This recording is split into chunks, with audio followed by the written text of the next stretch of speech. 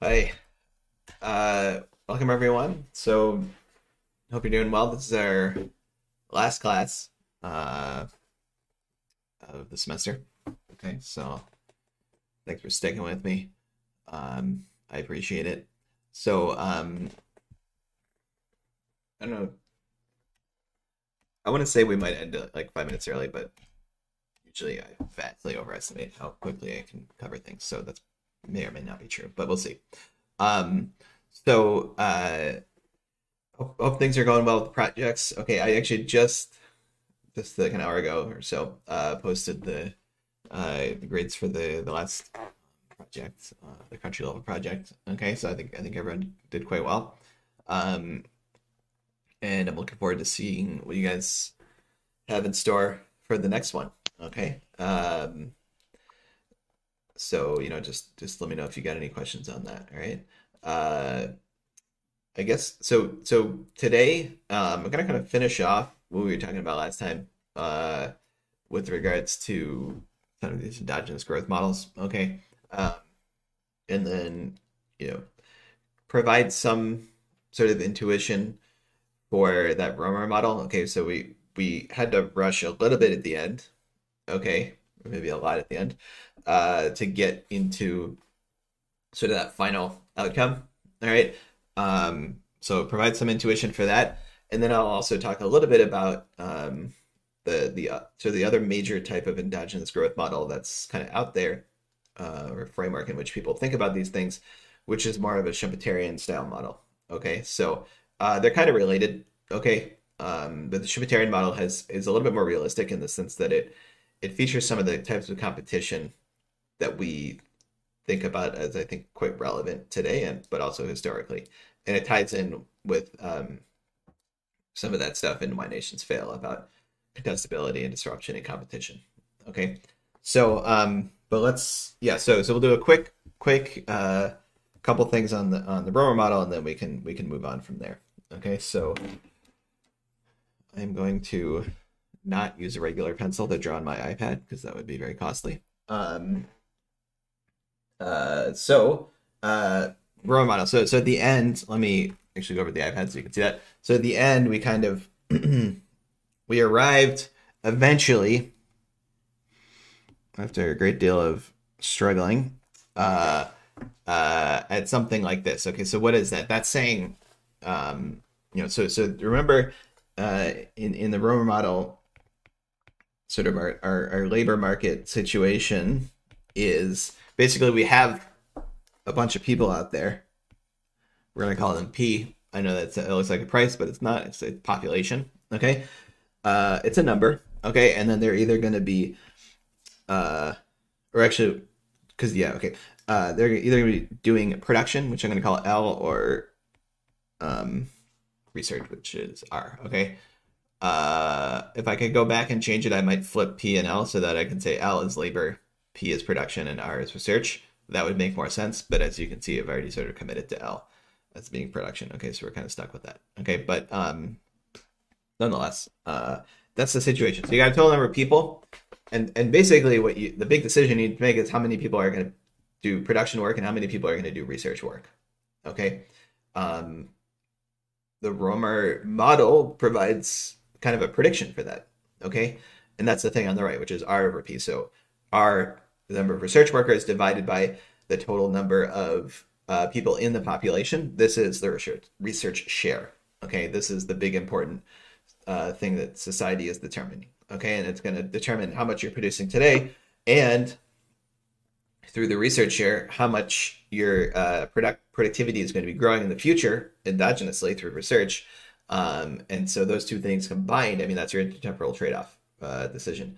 And those two things combined will determine your welfare, like your the present value of your welfare. Okay, because you think about the way we usually have been talking about welfare, like in Beyond GDP, especially, it was kind of a today welfare. It's like what's the current experience like? Okay, it wasn't really a forward-looking notion of welfare. Okay, which definitely has its limitations. Okay, and some of you noted that right in your in discussions or in your projects about this consumption share, right? So what does a consumption share mean? Well, there's a sense in which you're producing X amount, but you're only consuming a certain fraction of that. Okay, it's not like you're throwing away the rest; you're investing the rest, which often is a prudent thing to do. Okay, so, but if you just look at that slice of time today, you're only consuming that fraction, so that's your sort of your welfare just for today. Okay, but in general, we also want to think about a notion of a sort of the present value welfare. Okay, so if you think about this financial accounting or stuff we've been doing with the firms here in this model, you have your profit today, and then you have the present value. So it's the difference between your profit this year, in your whatever your quarterly statements or whatever, or your yearly statements, and the value, say, of the stock, which is like the present value notion. Okay, so when we're thinking about L and R, it's L kind of determines how much you're producing today. Okay, and that's going to determine sort of your flow of welfare today through utility. And then R is determining how are things growing in the future, which is going to determine the path of productivity and hence the path of your consumption in the future, your production and consumption in the future. So a true welfare, like a metric, would incorporate both of those. You get your utility today, but you also have this notion that things are going to be growing in the future. Okay, and that's how you get this trade-off between production today, P or L rather, and research, and hence productivity growth in the future. Okay, so it's important to remember that's what's going on here. Okay, that's something that's kind of missing, even though Beyond GDP did incorporate a bunch of new stuff over and above GDP. It does, it still kind of is missing that that notion of forward-looking welfare. Okay, I guess you could do that. You could think about that in certain ways, right? So I think that the typical way to think about it is, okay, well, if you look at GDP, right? I mean, in a simple world, let's say no trade or anything like that, it's gonna and no trade, no government, which is a very simple world. You're either consuming it or you're investing it. Okay. You might think, okay, well, people are investing for a reason. Okay, so kind of on the margin, the value of those investment goods should be equal to sort of the expected value that they anticipate they will generate from that investment. Okay, and so just using regular GDP actually is in some sense better than just looking at consumption, right? Because you're saying, okay, well, people are consuming a certain amount, they're investing, but that investment happened for a reason, and hence we should just look at GDP. That's a reasonable argument. Okay. It assumes that the investment is undertaken sort of efficiently and rationally in a sense. Okay, which isn't always the case. Especially when you have people making decisions about those investments that aren't sort of like really involved in them. Okay. They're not knowledgeable about it. Okay. Yeah, so that's one argument for just using GDP, but you could also imagine saying, okay, well, let's instead, we could look at welfare over many years and appropriately kind of discount that stuff, right, and see how that plays out, right? So imagine you had, we have Penn World tables. You could look and say, okay, well, what was welfare in 1950? Okay, it was a look at, consumption in 1950, and then in 51. And discount that by a little bit, like 5%, and 52, and discount that by a bit more, and just keep adding that up. Okay, and you can say, well, that was like the realized welfare from the perspective of 1950. Okay, that's a valid thing to do.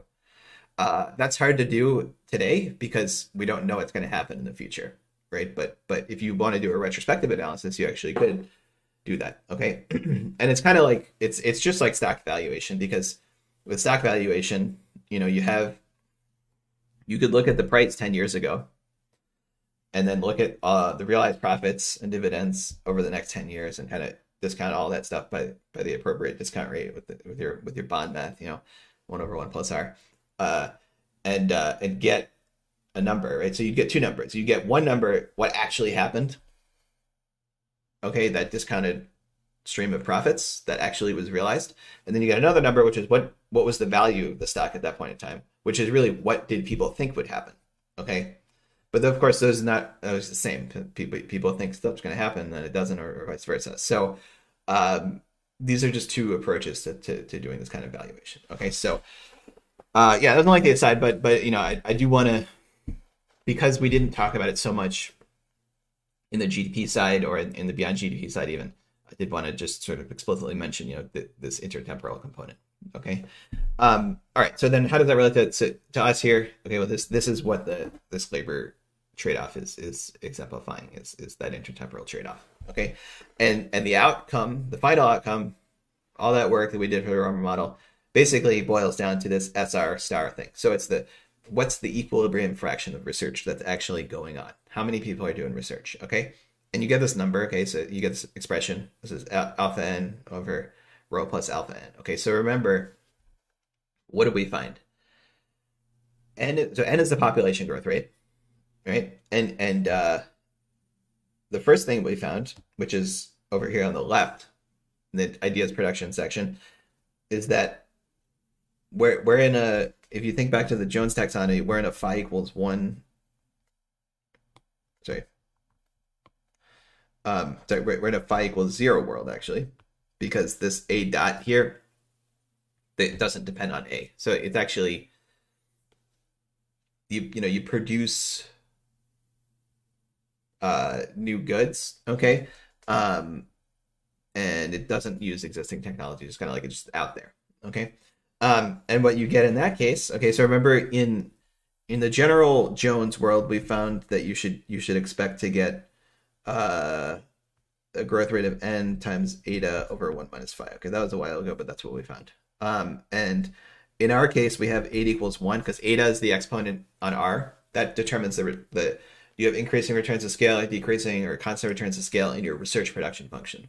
Okay, and remember, it might be that research doesn't scale up linearly. Okay, what this is saying is that it does. The n equals 1, you have a linear production function. Okay, that's that gamma R. That's a linear production function. And then it's also saying phi equals 0 is that A does not enter into a dot. It's not like having better technology today makes future technology much easier to produce. Okay, it's just kind of like you're just out there thinking of ideas and it's not super technologically intensive to produce them. Okay, so the general equation is n times eta over minus phi. In our case, we have n eta equals 1 and phi equals 0, which means that it's just n. Okay. Another way to think about it is to look at this second equation here that I'm going to star. Okay. Also use my pointer and point to it over here. Sorry, I have like 60 different pointers going on here, but this equation, this is going to say that, if you want to have a constant growth rate, then R, your number of researchers, which is going to be proportional to your population, should be growing at the same rate as technology A. Right, so that what that means is G equals N. The growth rate of technology is equal to the growth rate of the population. Okay, okay, so that's number one. We found that we basically argued, or we found that the growth rate of technology should be equal to the growth rate of the population because of this assumption that we made. Okay, and it's interesting to think about, just as a little aside here, to think about this production function and that especially that eta equals 1 assumption that I was talking about. Can you just scale up research? And if you doubled the number of researchers overnight, are you going to double your production of new ideas? Okay, there's reason to think that maybe you can't, because it might be that those researchers aren't communicating enough. They're duplicating each other's work. Okay, because they're not constantly checking what each team is doing. And so you might think that because they're going to do duplicative research, the total output, right, which is really the number of unique ideas that you come up with, okay, is going to be less than 2 times if you double the team size. Okay, so that's the argument in a research space about why you would expect constant returns. If you look at out in the real world, one really interesting place to look at this is, of course, with the COVID vaccines, right? That's like a huge, very urgent research undertaking, and we said, okay, we're gonna do this, right? Then then we did it. That was great. And we were talking the other day about were we lucky or not? I mean, I don't know. Maybe we were a little lucky to have the mRNA just kind of out there as an option. Okay. But if you look at the how it worked, you had that dynamic where you had these different teams. You had Pfizer, Moderna, AstraZeneca, Johnson & Johnson, Sinovac, the Russian one, I forget what it's called. A bunch of different teams. And they probably were doing some, common duplicative research. Maybe they were communicating too, but there was probably some duplicative research going on there. At the end of the day, what we wanted was a vaccine that worked. We ended up getting multiple ones that worked, but that's better. That diversifies the risk a little bit. What we wanted was a vaccine that worked. So there, we achieved the goal, right? Certainly. We put in a lot of effort, I think justifiably. Okay, but it's interesting to see how that provides a little bit of a window into these production functions and what happen. And you learn the most about this stuff when you really go outside of the normal bounds of operation. This is an exceptional event, and in that sense, we learned the most in those kind of events, because we're not just going along doing what we always do. We're actually pushing the boundaries and saying, okay, what if we did this? Okay, so it's really interesting to look at that kind of stuff because you learn the most in those types of situations. Okay. Okay, so that was an aside on sort of research and returns to scale and how that works. Okay, but okay, so we found that G equals N. The growth rate of technology is going to be equal to that of population. Okay, which is G. Another way to say it is GA, which is equal to G, is equal to G P, I guess in this case, which is equal to N. The growth rate of population is growth rate of technology A. Okay. All right, so that's N. Let's say N is the growth rate of population. Let's say it's 2%. That's not so bad, right? And then if you go back to this SR equation, okay, so we've talked about N. Okay, alpha's a good friend of ours. We go way back, right? Alpha, let's say it's 35%. That's our capital share, or 1 minus our labor share, maybe is the best way to say it. Because remember, in this world, you got labor, which is 1 minus alpha. Then you got profits are alpha squared, and then capital is actually alpha 1 minus alpha. So which they all sum to 1, but it's a slightly different decomposition. So that's why people like to think about it as 1 minus the labor share, because the labor share is not going anywhere. All right. And the labor share is relatively easy to measure. Okay. So, yeah. And so, one moment here. Yeah, so that's alpha. We're all good on that, I think. And then rho is our rate of time discounting, pure rate of time discounting. Okay, so that's how much you discount the future. Okay, and that's it's not exactly the interest rate, right? So there's an interest rate. The interest rate is how much you can borrow and lend money at, in the purest sense. Okay. In this type of model, it also happens to be equal to how much it costs to rent capital, because in general, assets are claims to capital. They represent physical capital, and so their rental rate is going to be kind of equal, or at least related to their financial return. Okay, because you can own the asset and rent it out, and that's your financial return. Okay, so yeah, so that's the interest rate. Okay. And then, but the rho is that's what's inside people's utility functions. Okay, that's how people actually evaluate streams of consumption, right? So you have your utility function, like UFC, which we're going to usually assume is logarithmic. Okay, I guess I haven't talked about it explicitly, but we're going to assume kind of that it's logarithmic. Yeah, but then you also have your discount rate. How much you discount the future? How much are you willing to trade off consumption today versus tomorrow? And that's really important in making those types of decisions that I was talking about with regards to producing today versus doing research. And so producing less today but more tomorrow, or vice versa. Rho tells you how you evaluate those things. Okay, so like just as an example, like let's say your utility was logarithmic, then your whole utility function, how you evaluate streams of consumption would look like this. Okay, that is a 0, but it looked kind of like a degree sign, so I couldn't take it. So it's going to be basically log of C of t. So C of t is a function. It's saying at time 0, I get, consumption of 10. And let's say that grows exponentially over time. And so that's going to be, as time goes on, I'm going to consume more and more, maybe because productivity and the technology is improving and society is getting more, well, I don't know, it's improving and we're consuming more. And off to infinity. Okay, so we're infinite horizon. Okay, so that's your utility, like today, your full utility. And then, but you discount it. Okay, so you discount the future, and that's where you get the second term, which is your discounting term. And so so as time goes on, you weight that stuff in the future from the perspective of today less and less, and then generally we assume that's exponential. There's good reasons for that, but we assume it's exponential. Okay, so today you value stuff like at 1. When t equals 0, that thing is just a 1. As t gets large, that thing's going to fall off. Okay, what that means is that, if you have, let's see, if you're sitting here today and your discount rate's 5%, and you're considering, oh, well, how much do I care about consumption that happens in 50 years? Well, the answer is really not that much. Okay, because it's exponentially discounted fairly severely, actually. So now, and then in this world, you live forever. Okay, so you don't die. So you could even ask the question, how much do I care about consumption in 1,000 years? You're like Dracula or something.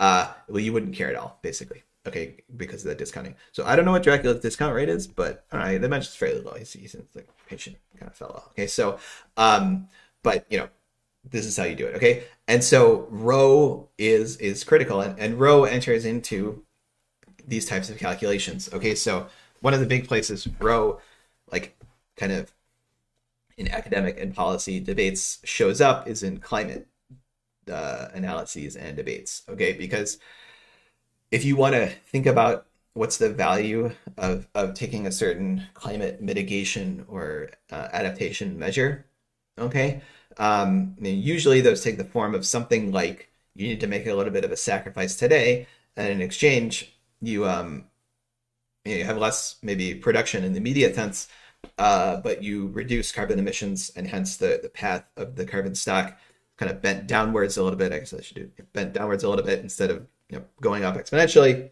Maybe we flatten it out. Okay, and as a result, the path of temperature also bent downwards into maybe a more manageable zone. Okay, and hence less climatic impacts, lower probability of climatic disasters, and other things like that. Okay, so that's the type of trade-off. You're giving up a little bit of production today in exchange for maybe averting these fairly severe outcomes in the future. Okay, and when those outcomes happen, they're also going to impact production. Okay, so you could think about it purely in production terms, but also just in utility terms. It kind of sucks to have a climate that goes under, right? So so that just as a result, of those types of trade-offs, which are these intertemporal trade-offs, bro is important in thinking, okay, is it worth it to set a carbon tax of 100% or 10% or 50%? Is it worth it to allocate more money to research in clean technology? Okay, is it worth it to, I don't know, I saw a news article, is it worth it to pay Brazil to not cut down the rainforest? Because they could otherwise do that and probably make money, and they're not a rich country compared to the US. So is it worth it to just kind of pay them to not do that, right? So say from the perspective of the US, right? So that rho shows up a lot, and people get into big arguments about what rho should be. Should it be 5%? Should it be 2%? Should it be 0%? Some of the philosophers say it should be 0%. The problem with 0% is that this integral wouldn't work if you had a 0. And so that's the math kind of blows up. But that's not the philosopher's problem, the economist's problem. I guess we're just supposed to deal with that. Okay, so so rho's important is what I'm saying. All right. Here I had it 5%. 5% is maybe that's a little short-sighted, I think. And now the other thing about rho is that, well, okay, what is rho just a single number? Well, no, because everyone's different. Different people are more or less patient. So probably every person's got their own rho. If you even in reality, people are more complicated than a simple utility function. But everyone's got sort of an approximate rho, say, and some people are more or less patient. Okay, but also you might be more or less patient in different contexts, even within one person. So, the world's complicated, but, so this is all an approximation, but you could try and kind of like measure rho. You could, just like we measured stuff before with ADA and beyond GDP and things like that, you look at what people do and try to infer a rho. So you say, hey, if you give me $1 now, I'll give you $10, in a week, right? If someone takes that, well, I'd probably take it, right? If they don't take it, that's a sign that they're pretty impatient, right? Or they're like financially constrained, right? So you give people kind of options, you give them a little different menu of options, you kind of infer what their rho is. And that's what experimental economists do sometimes, okay? Yeah, so you could experimentally try to measure rho too. Okay, people have done that, right? So it's somewhere between 2 and 5%, let's say. All right. Okay, so now having said all that, we have an idea maybe of where these numbers lie. Okay, so if you put in, I just calculated, if you put in 2% for population growth, 5% for the pure rate of time preference, that's like the official name for rho, and 35% for alpha, then you get SR of about 10%. Okay, now that's a little high. If you look at the number of people employed that are like officially classified as researchers, it's more like 0.5%. So that's 20 times too large. Okay, so maybe not great. Okay, and if you went down to rho of 2%, meaning you're more patient, you would do more research, right? So if you went down to a rho of 2%, you would you'd get 1/3 over 4/3, which is a quarter, so 25%, which is huge. Okay, so let's stick with rho equals 5% for now. But 10%. Okay, well, you can fudge it a little bit. You can say, okay, well, not just literally people who have researcher in their title. Let's include engineers. Okay, let's include writers, musicians, YouTubers, Twitch streamers, anyone creating new stuff. Okay, well, maybe you could get up closer to 10%. Probably not quite to 10%, but you could probably get there. Okay, so to 5% maybe. Okay, so then that's an idea, and so that's sort of the big outcome. All right, I would say does okay. All right, it wasn't like 80%. That's a good step. Okay, that we got. It wasn't just like obviously completely wrong. It's a little high, but it's not the worst. Okay, and some of it depends on how you define this stuff. Okay, all right. So then, okay, so what can we do from here? Well, there's a question of is this efficient? We haven't really talked about it, but this is an equilibrium outcome. This isn't saying anything about efficiency necessarily. Okay, now oftentimes in economics, we entertain or write down models where things are efficient, because there's no externalities. People are internalizing the consequences of their actions. Their actions only affect themselves, and hence they're automatically internalizing them. They're rational, forward-looking, all that stuff. That usually leads to efficient outcomes. But we are in the space of ideas here, and there's a lot of interaction, and there's this non-excludability stuff, which means that there's some scope for inefficiency. Okay. And so one thing you can do is sort of a marginal benefit, marginal cost type analysis to try and figure out is this efficient? Okay. And the general approach here is, okay, well, you've got okay, so here's what we're gonna do. We have the equilibrium outcome. We've already solved for that, just right up here. Okay. Now we can think about what would a social planner do? Okay. So the social planner is like your imaginary friend in economics who can control all production decisions, and they do so rationally, and they do so taking into account people's utility function. Okay. Now in this world, we're going to assume that everyone's the same. They have say like log utility, the discount rate rho. Okay, so but the social planner internalizes all externalities benevolently and so on. Okay, so we can think about that. So we can think about so we can think about what I'm going to call the private marginal benefit. Okay, versus private marginal cost. Okay, and then we can think about social marginal benefit versus social marginal cost. Okay, so the equilibrium, and the equilibrium, essentially, this is what the equilibrium is finding. It's saying, okay, for a given firm, they're saying, okay, well, I can invest in research, and to do so, I need to do. If I do so, I have some probability of success, and if I succeed, I become a firm, like a real firm, and I produce and I get profits, and I value that somehow. Okay, that's the private marginal benefit, and the cost is that I have to pay this researcher a wage W. Okay, so in the equilibrium setting, the sort of entrant firms, the researcher firms, are making this PMB versus PMC decision, and they're presumably they're equating them. Okay, that's like you do the thing until the marginal benefit equals the marginal cost, and then you stop doing it as much. Or you like stay where you are. Okay, so that's what the private entities, research firms are doing. Now, the social planner, I mean, well, they're just they just choose R. They say, okay, like you're going to be researchers, you go over there and research. Everyone else, you're producers, you go over there and produce. Okay, but they're going to do so in such a way, again, that they will equate the social marginal benefit and the social marginal cost. Okay, so that's what the social planner is doing. Okay, all right. So then that's the plan. Okay, so we're going to figure out what each of those four things are and kind of see what they look like. Okay, so I need a new page. We're gonna get a new page. Okay, so so let's do the private calculation, I guess. The private marginal benefit versus marginal cost. Okay, calculation. Okay, so here's we already basically did it. It's the good part. Okay, so this is all kind of just review. Okay. Now, okay, so what is this calculation?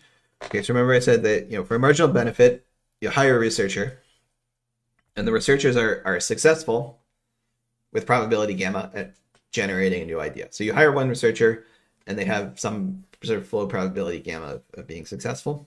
Okay, and then if they are successful, you get that value V, which we had defined. I'll talk about that, what that looks like. Okay, and then the marginal cost, private marginal cost is W. Okay, so this is private marginal benefit is equal to gamma V. Private marginal cost is equal to, oh dear, what is that thing?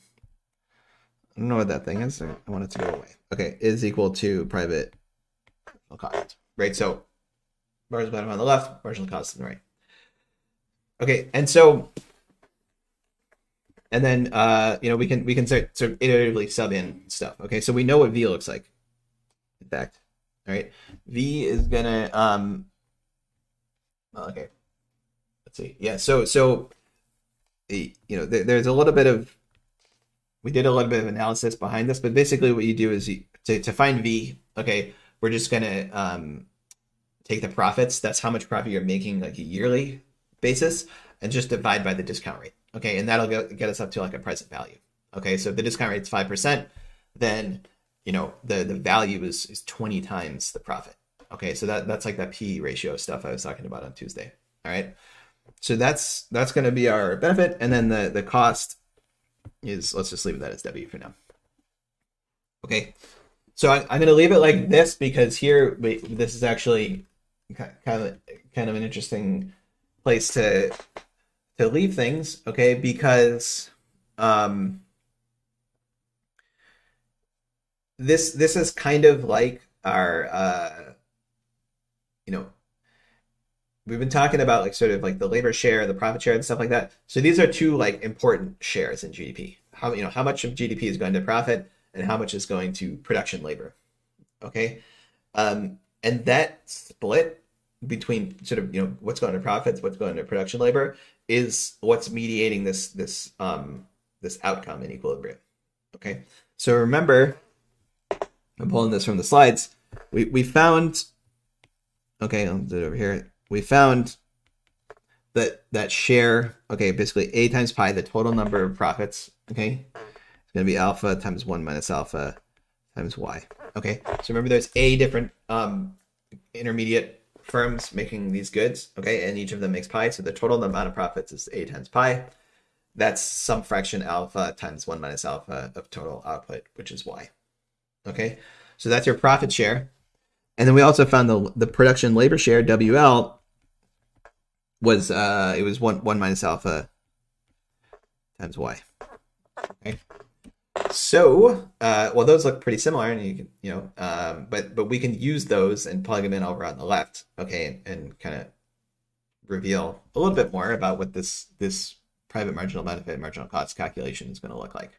All right, so yeah, so let's do that. Okay, so we're going to have gamma. Let's say gamma over rho here, and then pi. Okay, is going to be alpha 1 minus alpha times y, and then divided by a. So move that a over when we plug it in. Same thing with w. It's going to be 1 minus alpha times y over L. Okay, we just solve for w. Okay. All right, and so yeah. Okay, so now from here, okay, well, first of all, you can see that some things cancel. So the 1 minus alpha and the y are both going to cancel. Okay, so that makes our life a little bit easier. So we're going to get alpha gamma over rho, and then a 1 minus a here, 1 over a here on the left, and then just a 1 over L on the right.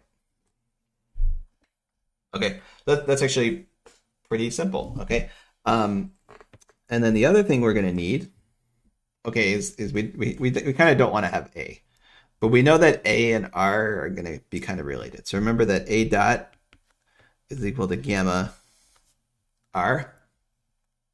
Okay, this is kind of a tricky point, but it's kind of the only way we have, and that means that the growth rate, which is a dot over a, is gamma r over a.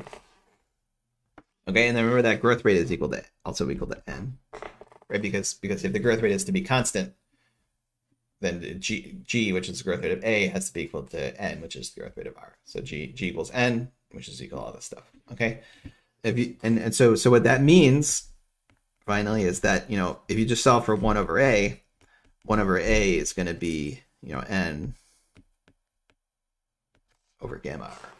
Okay, so we're gonna use that fact over here on the left to sub in for 1 over a.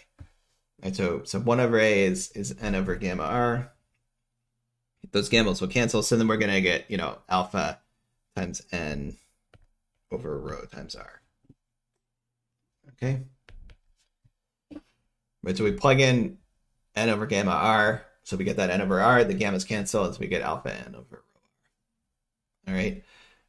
And then on the right-hand side, we have L, and that's actually equal to P minus R. So it's 1 over L, right? And so then the amount of production labor is just the total amount of labor minus the amount of research labor. Okay. All right. So these are kind of the steps that we were doing before to find the equilibrium. Just go through them again. Okay.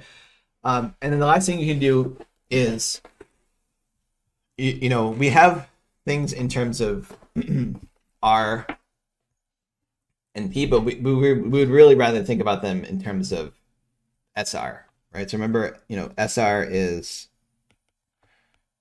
R over P. Okay, so if we just kind of on the left hand side, if we just multiply everything by P, we're going to end up with alpha n over rho SR here, and then 1 over 1 minus SR. Okay, because everything kind of on the right hand side, you can cancel this, that divided by P, that's going to turn into a 1. This will turn into R over P, which is SR. And then over here, this will turn into R over P, which is SR. Okay. So we can just kind of cancel that across the board.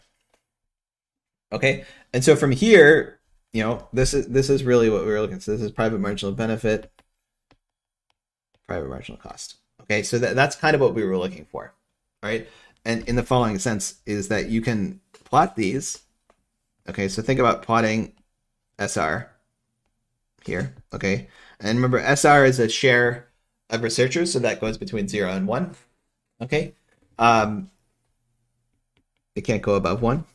A little border there, okay? And then we can just plot those, okay? So if you plot so we're going to plot, marginal benefit, PMB, PMC.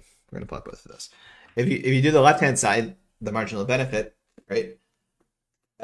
You know, if SR is 0, that thing is infinite, basically. And as SR gets larger, then it goes down like this. Okay, it'll just keep going down to 0, even if you go past 1, although you can't. And then that's private marginal benefit. Okay, and then the marginal cost is increasing. So at 0, it's equal to 1, and it's going to look something like this. Okay, it'll sort of asymptote up there. Okay. All right, and so then there's going to be some intersection. That's our equilibrium. Okay. Okay, so then, so you get there's a unique intersection because one curve is increasing, the other curve is decreasing. Okay, there's always some positive intersection between 0 and 1. Okay, and essentially, if you want to think about what's the intuition here, well, so think about the cost as a function of SR. The cost is the wage. Okay, but essentially, as SR gets closer to 1, your research share gets closer to 1, your production share is going to 0. Okay, and if your production share is going to 0, you're not producing anything. The marginal, going down to 0 production is very bad. Okay, because people have log utility. If you go down to 0, log goes to minus infinity. Right, so if you go down to 0 production, things get really bad. And it gets really costly to produce less the lower you go down. Okay, because you need a basic level to survive. Right, so that's what's happening here. You don't want to go too high up. Okay, and this will prevent you from doing so as that marginal cost goes to infinity. Okay, now the benefit. Okay, this is the private benefit. Okay, well, they're going to be getting some profits. Okay, and basically, if more people do research, okay, you're kind of the total amount of profits, the profit share is sort of fixed. So if more people do research, that means there's more firms out there, and that means that you're diluting those profits amongst more firms. So each individual firm, each new firm, can expect to get less. Okay, so that's why there's more research, there's more firms out there, there's more sort of competition for those profits, and so each individual firm gets less. Okay, so that's why that marginal benefit curve is decreasing, and there's some intersection point.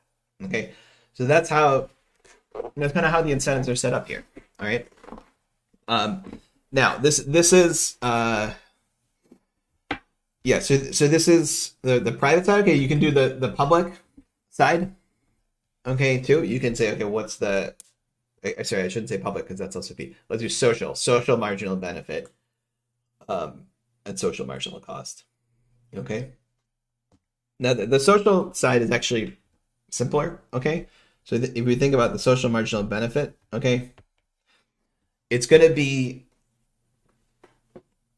so the social marginal benefit, if you're the social planner, okay, kind of just, forget about all the profits and the equilibrium and everything like that. If you're the social planner, like really all you care about is this production function.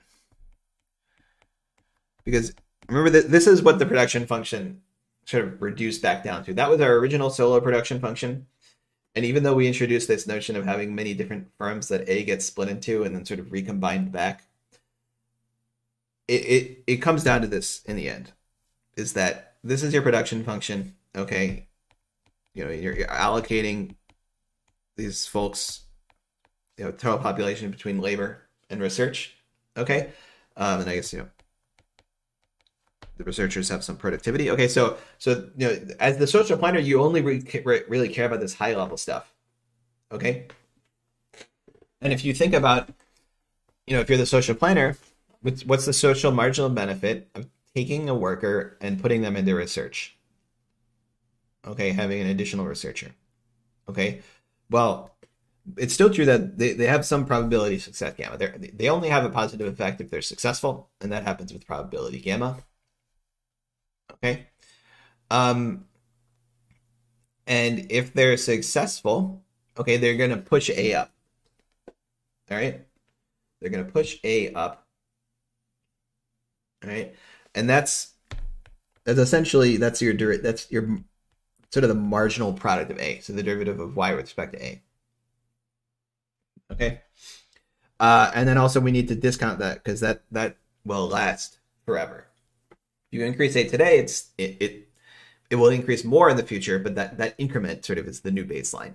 Okay, so that slice in time lasts forever. Okay, so that's why the same thing, we just divide by rho to turn it from a single event into an event that lasts forever. Okay, so that we'll unpack that in a second. Okay, that's your social marginal benefit. Okay, and then the social marginal cost. Okay, so that's let's see, that's gonna be so the cost of putting someone into research is that you don't put them into production. Okay, today, let's say. You can put them back tomorrow, but you don't put them into production today. So that's like the Y dollar. That's the marginal product, which is often similar to the wage. Okay, so this is what the social planner thinks about when they're doing this kind of optimization. Okay. And so, but actually, when we work through the math here, okay, it ends up being pretty similar, okay? Because remember, if we take a derivative of that production function y with respect to A, what do you do when you take a derivative? You decrement the A by 1 power, and then you just sort of pop off whatever the exponent was on there. So you pop off of that exponent 1 minus alpha, and then you take your original thing, but you lose the power of A. Okay, so that when the function looks like it does over there, that's the consequence of taking a derivative is you get the exponent and you lose 1 power of A. Okay. And I'm going to write it like that because then it'll neatly cancel on the other side. If you do the same thing on the right hand side, you get that same exponent, because remember A and L both have a 1 minus alpha exponent. And then here you have y, but then you lose the power of L. Okay. So the good thing though is by not writing out everything and just doing it like this, we get the same thing where 1 minus alpha and y cancel out. Okay, so then we get, if you cancel these here, it's hard to cross out a y. Okay, then you're left with just gamma over A is equal to 1 over L. Okay, we're actually almost there. Okay, now what we have to do now is get rid of that 1 over A in the same way we did before. Remember, before we found 1 over A was n over gamma r. That's still true. Okay, so gamma times n over gamma r is just n over r. Left, and on the right is 1 over p minus r. Remember, the same thing. You just sub in for L with, production, total population net of researchers. Okay. And then finally, we do that the same thing where you divide by P, and so you get SR here, and then 1 over 1 minus SR here. Okay, because you go from sort of an aggregate equation to like a share of population equation. Okay. Oh, I forgot about rho. You can't forget about rho. Rho is actually rather important. Okay, so we're going to get 1 over rho. Just throw rho over in here. Okay, so rho, up here I had, where are we at here? Here, rho, so that carries down here. I just happened to forget about it. Okay, but that's important. Okay, so here, this is what you ultimately get. All right, and if you look at how that compares to, I think we can see, well, we can't quite see it, but up top we had the same thing. It's just there's that alpha. The alpha basically is the only difference. Okay, so this is social marginal benefit on the left and social marginal cost here on the right. Okay, the social marginal cost, okay, it's unfortunate I can't quite get them in here, but if you look at the social marginal cost here is 1 over 1 minus SR, the same thing as private. So the labor production side is actually pretty similar. Okay, it's just on the left hand side we have that extra power of alpha, so that the private marginal benefit is alpha times the social marginal benefit. So these private firms are not internalizing all the benefits. They're only of their new product. They're only internalizing some fraction alpha. Okay. And essentially, because when other firms come along, they cut into your profits. Okay. So you don't really see the full effect of the infinite stream of sort of social surplus that you're producing. Okay. And those future firms don't internalize that either. So that's sort of the dynamic, is that the private entities only are compensated a certain fraction of the social marginal benefit. They're facing the same sort of marginal cost situation, and so they're going to underinvest. Okay, so we can draw in the same thing, because PMC, we just found that private marginal cost is equal to social marginal cost. That's one my tests are. And then the private marginal benefit, sorry, the social marginal benefit is going to be some line that's up above, the private. So it's this bottom line, private marginal benefit, is alpha, which is less than 1, times that social marginal benefit. So it's going to be shifted down from the social. All right, and then we can, that intersection, hence, sort of the standard supply demand. What is it? Standard sort of line shifting arguments. If that social line is higher, the intersection is going to be farther to the right. Hence, this thing, which I'll call like SR hat, is going to be higher. Okay, so SR hat's higher. You can do the same thing algebraically, right? If you solve that equation on the left for SR, you're going to get that very SR hat, which is going to be it's going to be n over rho plus n. Okay, and remember the equilibrium SR, which was SR star, was alpha n over rho plus alpha n. Okay. All right, and so and it's maybe not obvious that SR star is less than SR hat, but if you divide by alpha here, you're going to get this. So alpha plus n. Okay, so you can see here, if you compare these two, okay, it's like the private folk have a higher discount rate, right? So these two things here are the same, except it's like this private calculation has a discount rate of rho over alpha, which is greater than rho because alpha is less than 1. So they have sort of this artificially high discount rate. So it's like, they generate some social surplus. Future firms cut into that, okay? And it makes it look, because it happens in the future, it's sort of like they're discounting the future more than they should. Okay, so these private firms are too short-sighted because they're not internalizing the full future stream of benefits that they produce. Okay, and because they're too short-sighted, they do too little research. Okay, and they're acting like they have a higher discount rate than the social planner, than is societally optimal. Okay, so that's sort of the logic. Okay, that's sort of the basic Romer model logic. Okay, and here we kind of made things simple. Okay, so we get this relatively simple outcome. Okay, that just involves sort of the growth rate and the discount rate. Okay, and then also this alpha term. Okay, so but that's sort of what you get. So the prediction though is unambiguously, underinvestment in research. Okay, and I said before, we said, okay, well, let's say alpha is 35%.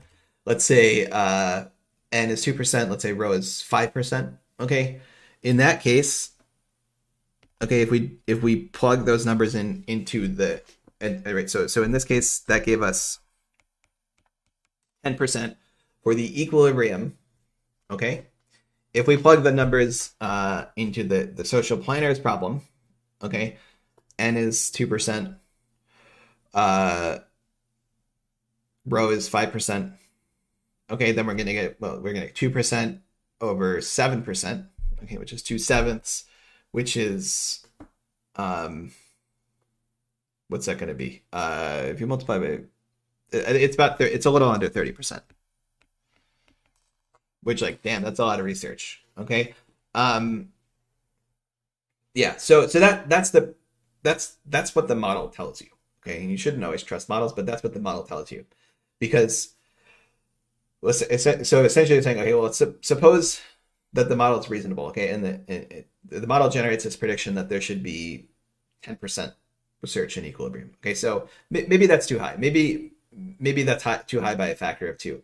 But even if it's too high by a factor of 2, then let's say the model predicted 5% instead, then the social planner might still predict something like 15%. Okay, so whatever the case may be, the model is telling us that there's underinvestment, and in this case, they're saying we should have 3 times more research than we do currently.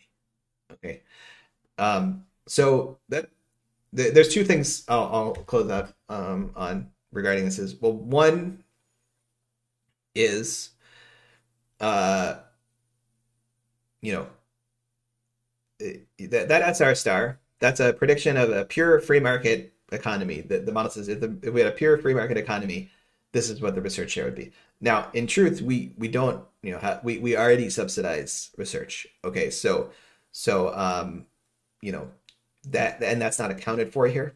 Okay, so that might be misleading us. So maybe if we accounted for the fact that we were subsidizing research, we would change something about these parameters, and that would give us a different outcome. Okay. The other thing is that this is a simple model, and the world is extremely complex. And so you can't always take that SR hat saying, oh, well, if I were the social planner, I would invest 30% of research and we'd live in a utopia. You can't take that at face value all the time because things break down. Okay. In particular, that assumption we made about research just you can just scale it up linearly, that probably breaks down. Right? If you triple the amount of research overnight, you're going to get, you get corruption, probably siphoning of funds. You'll get duplicative research. You'll get people claiming they've invented stuff when they haven't. Right. So things break down. Right. Especially when you push these systems, these models way past what they're sort of originally designed for, they break down. Okay. So I wouldn't take this too literally. I would take the notion that there's certainly the possibility of an underinvestment in research seriously. But the specific numbers maybe are too fantastical really to take literally. Okay, so so that's it. I think I actually am going to end 5 minutes early. I've ended late a couple times in the past, so this is my attempt at settling the score. So the projects. Okay, I hope those are going well. Got any questions on that? Feel free to email me. Okay. Happy to talk about that. Okay. But yeah, thanks for a great semester. I know it's been a weird year. Hopefully, you guys, some of you are graduating, so hopefully things are back to normal. Either way, hopefully they're back to normal next year. Okay. Yeah, so good luck with everything.